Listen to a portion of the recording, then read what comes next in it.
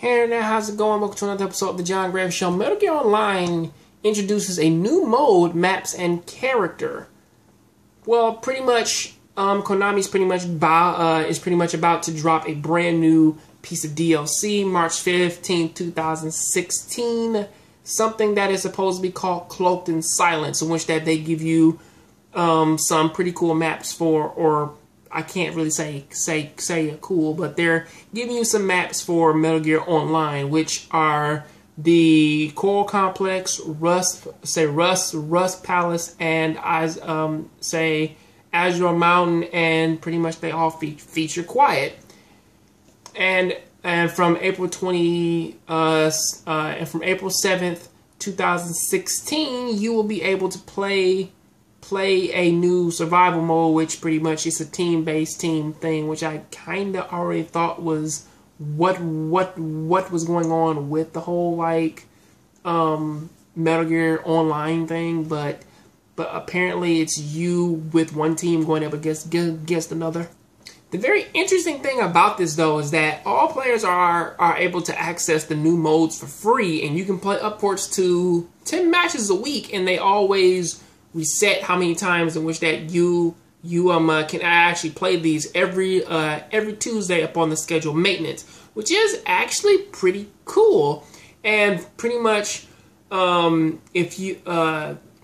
whereas those of you with the Cloaked Silence Expedition, or at least in this case if you buy the DLC, you pretty much have unlimited access.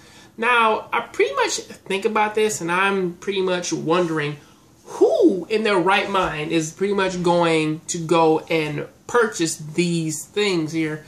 Now, I'm not going to say that nobody plays Metal Gear Online, especially after what Konami has done, and pretty much the reputation in which that they have pretty much gathered in the gaming community. But I still sit here and I think that this may actually be a pretty cool thing to check out, or pretty much at the very least the free stuff anyway, if that's what you like, and pretty much you can have fun playing Metal Gear Online.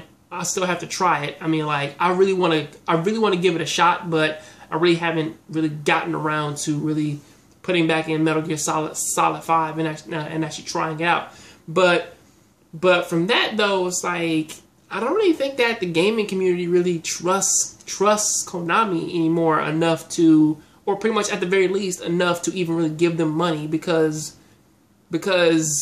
we already know that that's a very slimy company, and we really just don't want to have anything to do with them. However, I say check out the free unlimited access thing though, because, well, not the free unlimited access, the actual 10 matches a week. Actually give that a try. Actually see if that's what it's all cracked up to be. Now that's pretty much all I have to say about that, but I'm still thinking to myself as to what can Konami do at this point to really even get people, or at least get me as a pretty much like a avid Metal Gear fan, to even trust them again to really even try and spend money on something like this.